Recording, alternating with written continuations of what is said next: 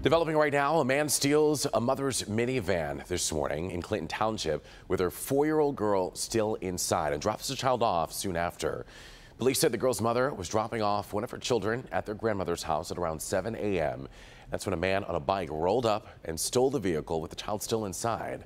The child was found again just shortly after that, but police are continuing to search for the suspect. That's where Local 4's Nick Monticelli picks up the story. And are police closing in at all, Nick? Yeah, that's a good question, Evrod. And just a quick note there, the mother was actually picking up her son from this home, Grandma's home right behind me. So she was doing that and just going quickly inside. So her 4-year-old daughter stayed inside of the van running, watching a movie inside the driveway. That is when this person, a crime of opportunity, riding a bicycle down the street, jumped in and took off. And we were saying dropped that child off. He essentially kicked her out of the van and abandoned her at 14 Mile Road in Gratiot.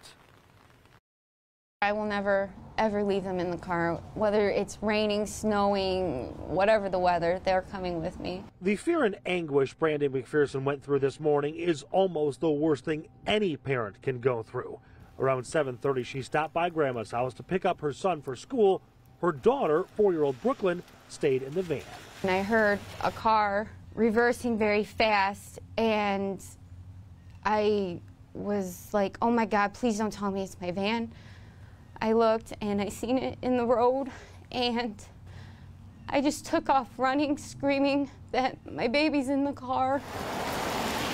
Whoever stole their Town and Country minivan likely knew there was a little one in the back for close to half an hour. Nobody had any idea where the van or Brooklyn went. The fear of not knowing, is she okay? Is he hurting her? Is she safe? Fortunately, the suspect opted to let Brooklyn out. Unfortunately, he abandoned her near 14 Mile in Gratiot, but many people saw her alone and called police. I fell to my knees, and I thank God. It was the best thing I've ever heard. Now Brooklyn is a little shaken, but will be okay.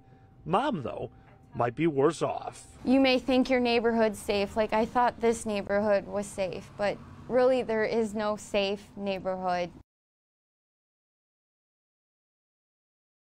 The grandparents, guardians, anybody, that this can happen to anybody at any time. Now, I do want to point something out here, that little Brooklyn lost something very important to her, and the Clinton Township Police Department replaced it. There was a really cool show here. We're going to show you what that was coming up on Local 4 News at 5 o'clock and what they did that really brought a smile to this little girl's face.